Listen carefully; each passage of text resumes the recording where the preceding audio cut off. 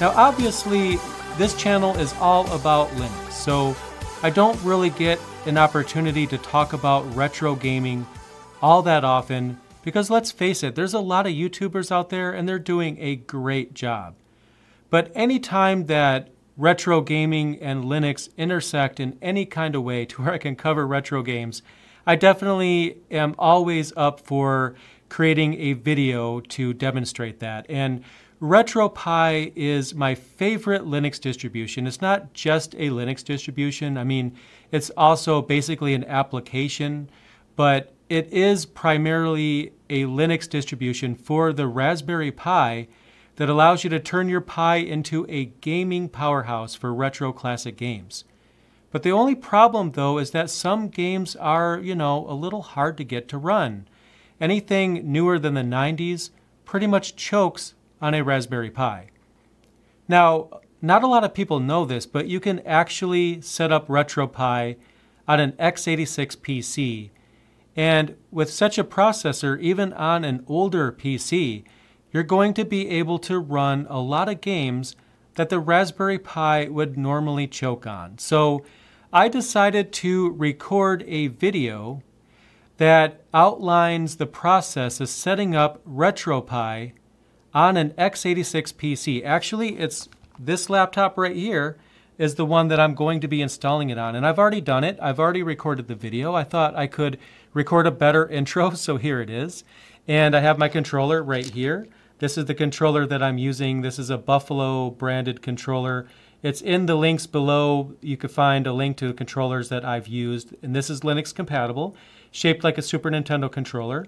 And you don't really need an expensive computer. I do recommend that you have one that has an HDMI port. It could be an old computer as long as it has an HDMI port. Or if you don't actually plan on hooking it up to a monitor, you don't even need that either.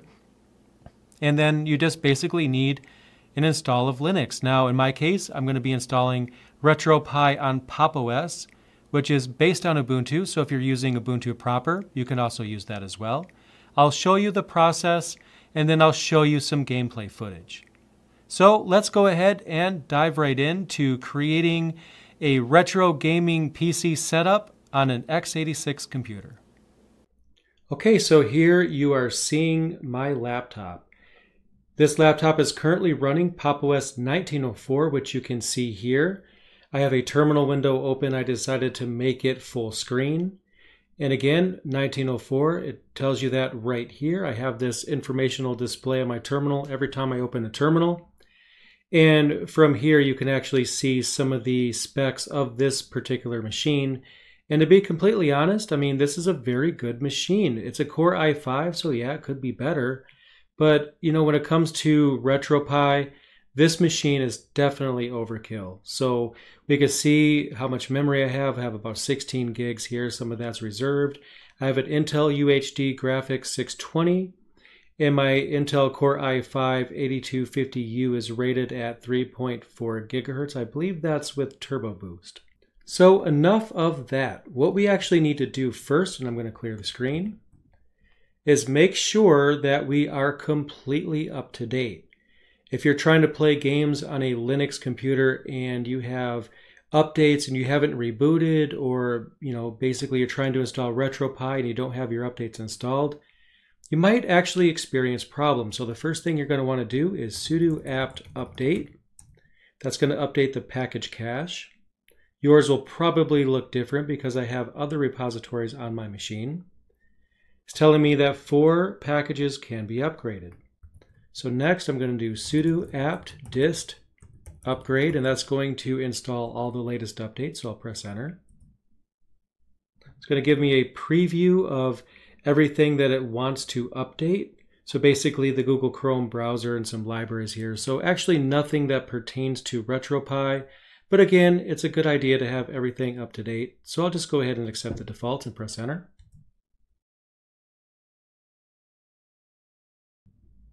All right, so we're completely up to date. I'll clear the screen. Now at this point, we're going to need some prerequisite packages to install RetroPie. So we're not actually going to install RetroPie just yet. We just have a few things to install first. Because I'm lazy, I'm just going to go ahead and paste the command in here to the terminal. So you could pause the screen if you need to, but basically we're installing 4 packages. We're going to install git, dialog, unzip, and XML starlet, as you see right here. And I'm just basically stealing this off the RetroPie documentation. But, here we go. These are the packages that we need. And I'll press enter. And a couple of those are probably already installed, but that was quick. Git was already installed because I use that basically pretty much every day. So we have the prerequisite packages that we need for RetroPie, so we're actually in good shape to get started. Now, what I like to do is make a directory called git. The reason I do this is because I often will have a dedicated folder for Git repositories, because sometimes there's upstream projects that I want to contribute to or tools that I'd like to download. So I basically put all of my favorite repositories under this one folder. I didn't already have this folder on this laptop yet because I mainly use a different machine for that purpose, but having a central place to download Git repositories, that's not a bad idea. So I'll go ahead and change directory into that directory. And I'm now in the Git directory, which is in my home directory. So pwd, you can see where I'm at. So next we need to download the RetroPie setup script. And again, because I'm lazy, I'll just go ahead and paste it in there. And go ahead and pause the screen if you need to, but basically we are going to clone this script. And this is going to download it to our Git directory in a subdirectory. So I'll press enter. And that was really quick. So what exactly did that do for us? So I'll list the storage here. And you can see that we have a new directory that was not there before. We have RetroPie setup.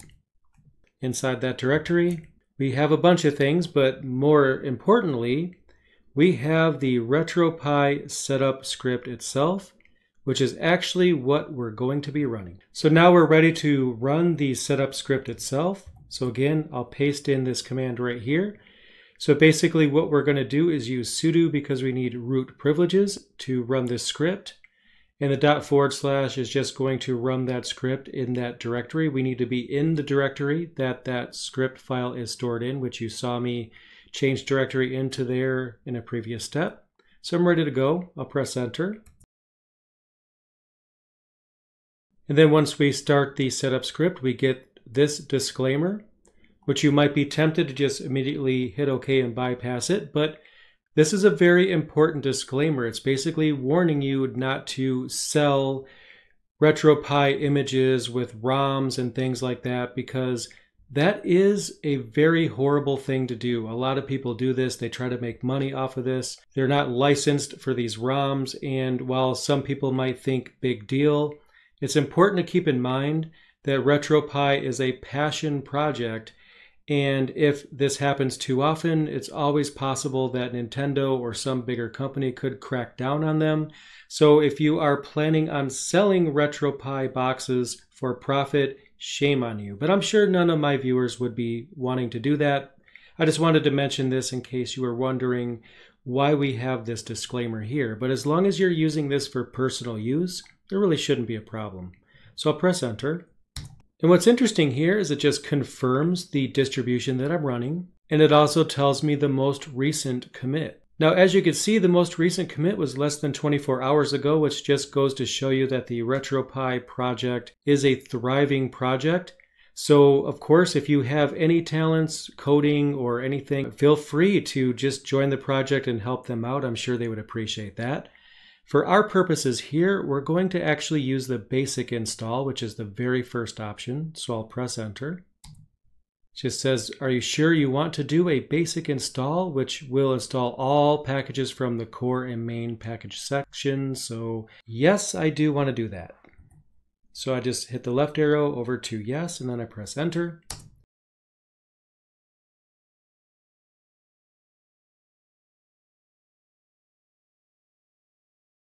Okay, so it looks like RetroPie is completely set up. Now, since I want to also run a PSP game, I'm going to need to install that because that doesn't come default. So that also gives me an opportunity to show you guys how you manage optional packages. So I'm going to go down here to manage packages, and then I'm going to go down to manage optional packages. And then I'm going to find the emulator or core that I want to add, and there's a bunch here to choose from. I'm actually going to add this one right here for PSP, and then I'll press enter. Install from source, that's pretty much my only option, so I'll press enter again.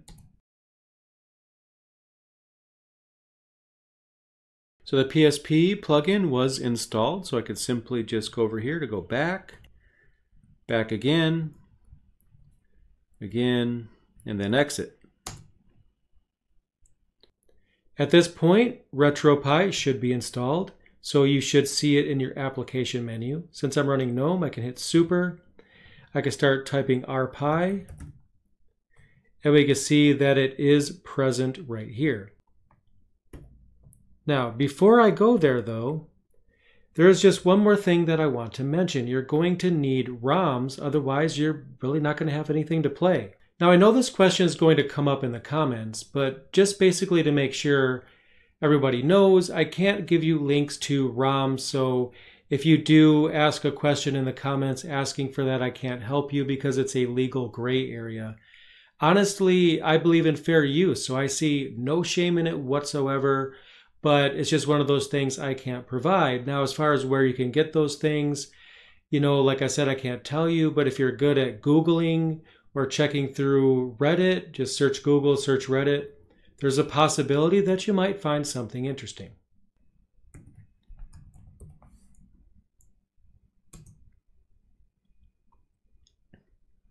Now just look how fast that actually launched. It's orders of magnitude faster than it is on a Raspberry Pi. So already I'm seeing a speed increase. But let's play some games and actually see how that performs. Now on my end, off camera, I basically added all of my ROMs to my installation here, so I actually have quite a few. Basically all I had to do was just add my ROMs inside this folder, RetroPie. That folder did not exist until I installed RetroPie. And inside there, we have folders for each of the individual cores or emulators here. And then I simply just add the games to their respective folders. So for example, NES, I added all my games in here. Same with SNES, and so on. Once you do that, and you launch RetroPie, as long as you added those games before you launched RetroPie, they should be shown here. Only the emulators you have games for will actually show up here. So if you did that in the reverse, if for example you added the games after, you just simply press start, go down to quit, and then you go down to restart emulation station, and that will restart this. You know, it'll actually see the games the next time it starts up. I had a problem with the screen recorder, and normally you would see that the configure your controller screen would be the first thing you'd see, but I've already gone through that. But that's probably what you're seeing as a prompt to configure your controller, so I'm going to go ahead and simulate that right now. I'll just press start and go down to configure input and say yes. So this is actually what you'll see the very first time you start RetroPie. But before I do that, I do want to mention their documentation. It is awesome. So I'll switch to a different workspace here and bring up a browser. And then I'm here at retropie.org.uk/docs. And their documentation is amazing. Of special interest to us is this emulator section. And if I scroll down, we can see all the emulators that RetroPie supports. And if we click on a system that we basically want to run, if we scroll down, we see a legend that we can use to map our controller. So this is awesome. If you have a gamepad that is modeled after a specific retro game console, like mine is modeled after the Super Nintendo. So this article right here is going to be the one that I will follow. Actually, I have it memorized, so I won't be following anything. But if you are, for example, using a gamepad that is modeled after, let's say, a Genesis/Mega Drive controller, then you'll also see something similar here, where it's going to give you the button layout for that controller. So if you have something that looks like the 3-button controller, here you go. If you have the 6-button gamepad, there you go. It basically tells you where each of the RetroPie buttons corresponds to the buttons on the gamepad, so that your controller will work with the games and give you the most authentic experience. So back to RetroPie. So just like it says, I'm going to hold down a button to configure the controller, and then I'm going to press the buttons accordingly to configure it. My controller is just a simple 6-button gamepad, so I don't actually have all the buttons that it's going to prompt me for, but that's okay because we can actually skip any buttons we don't want to configure. So up, down, left, right, it's pretty standard. Start, select, and then we have the 4 face buttons, and it's telling us in which direction they are, even kind of giving us a little picture here. So if you have a Super Nintendo styled controller like I do, then it's pretty much going to be very easy. So go ahead and press these buttons.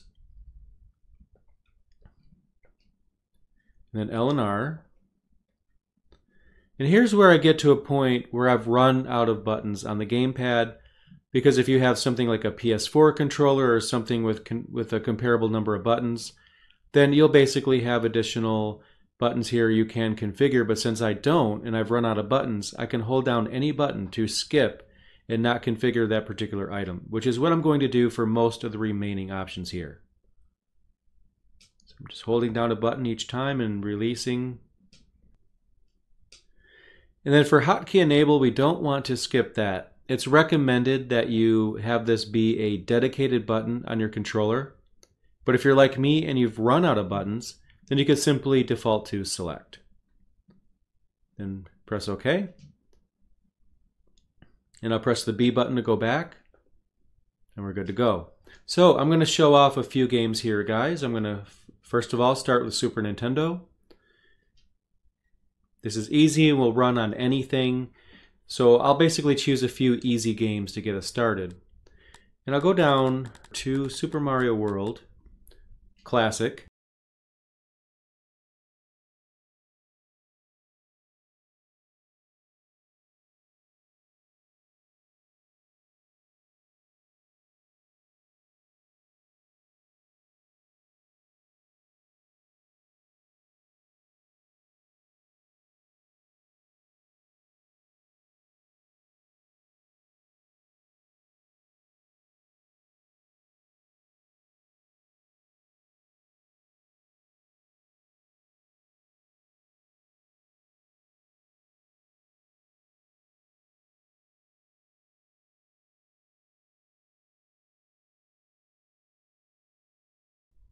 Okay, let's try Sega Genesis, also known as the Mega Drive, which is shown as the Mega Drive here. You can actually configure the logo there, but I'm not going to get into that. That's in the documentation.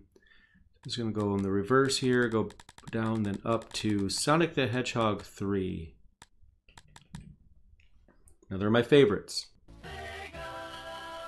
In case you didn't know, it's made by Sega. They make that glaringly obvious, don't they?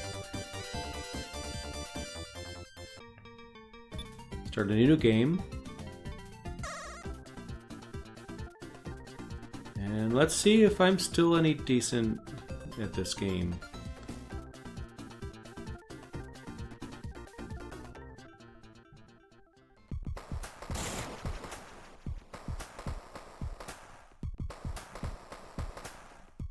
Alright, so Chaos Emerald stolen. Let's see if we can get one of them back at least in this video.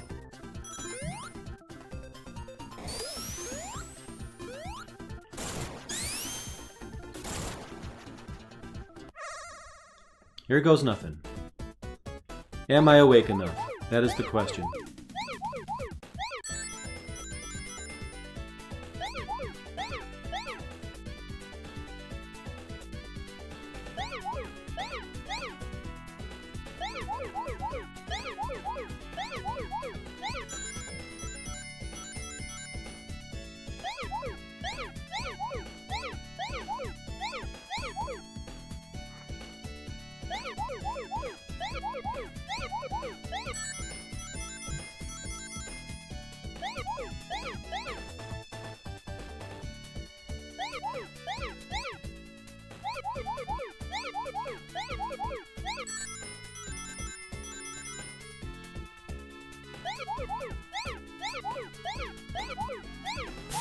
There we go, Chaos Emerald, yay!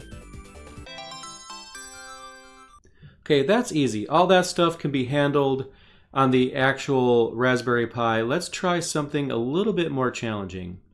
I'm gonna go up to, let's see, go to Arcade, and we'll go to Ultimate MK3. This handles generally pretty well on the Raspberry Pi. Some misses here and there, but generally it's fine. Let's see what happens though when we go to play this on x86.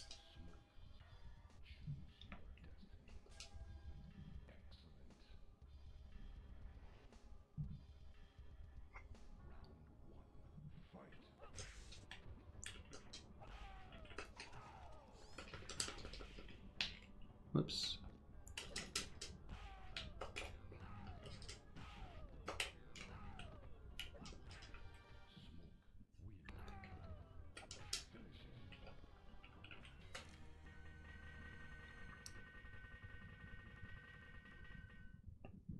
I always love this finishing move. I blow up the world, and then everything's still fine. There's still a world for the next match. Whatever. Okay, so next I'm going to try Nintendo 64. I have quite a few games here, so what I'm going to do is actually choose The Legend of Zelda, Ocarina of Time. And what I'm going to do is mute the audio because we all know how Nintendo is with trying to claim ownership over videos that show their footage, which I never agreed with. This didn't work well for me. I'm going to go ahead and give it another shot though and see if I can get the resolution fixed. You'll see what I mean in a minute. Alright, so we basically have this little tiny window here in the bottom left corner.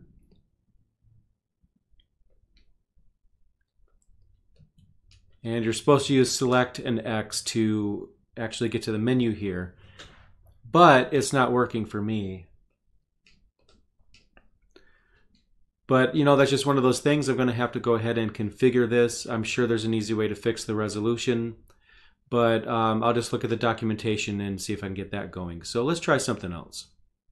Let's go over to PSP. I have several games here. Let's check out Final Fantasy.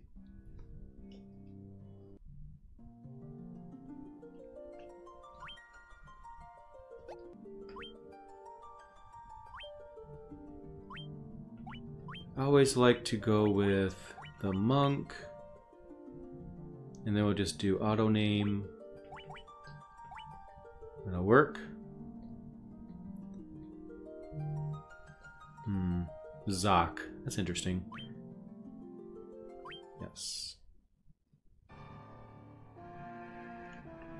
Skip the intro. And here we are at the very beginning of Final Fantasy. This game has been given a facelift, but I'm just going to go ahead and walk around and get into a battle. Probably not the highest performing game I could test, but I only have RPGs mainly, so I'm not going to really be able to test much on the PSP side right now. I'm just going to go ahead and just get rid of these goblins.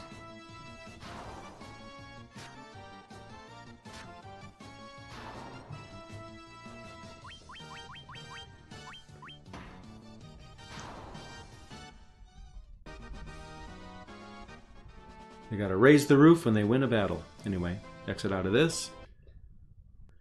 Star Ocean, Second Evolution, one of my favorite games. Let's check this one out. This one is a good test because it actually does have trouble on a Raspberry Pi. So we're gonna see if it's any better on this than it would be on the Raspberry Pi. So I'll skip the intro, start a new game. And I already went through this test on the System 76 Gazelle review, but this is a, you know, not as powerful of a laptop here, so this is still a pretty good test. So basically I'm just going to go to the very first forest, because on a Raspberry Pi it will choke on the very first battle. You'll hear it in the music, it'll just start skipping. And here's the very first battle, another place that it'll skip on the Raspberry Pi, and let's see what happens. We can handle this. While he's using his gun, this would have definitely have given the Raspberry Pi a workout. Not even sure why. That was easier than I thought. But there you go. Seems to be working great. So there you go. This is a very fun video to record. I love RetroPie. It's my favorite open source project, and it's always a pleasure to record a video about it. So hopefully you guys enjoyed this too. And if there's any opportunity to create more RetroPie videos, I plan on doing that. So if that's something that you would like to see more of, then let me know in the comments below. Any specific topics you'd like me to cover, maybe I'll give that a shot. So hopefully that was as fun for you guys as it was for me. So stay tuned to my channel. I have more content coming very soon. A bunch of new content that I've filmed. I'm currently in the process of editing. So if you haven't already done so, subscribe, and I will see you in the next video. Thanks for checking out my video. I really appreciate it. If you found it useful, click that like button. And if you haven't already done so, make sure you subscribe so you'll see the latest content as soon as it becomes available. If you want to help me out, there's links down below for my Patreon page, as well as links for purchasing my Linux books, and also my affiliate store, which has a listing of Linux-compatible hardware that I've actually tested personally. Thanks again for watching, and I'll see you in the next video.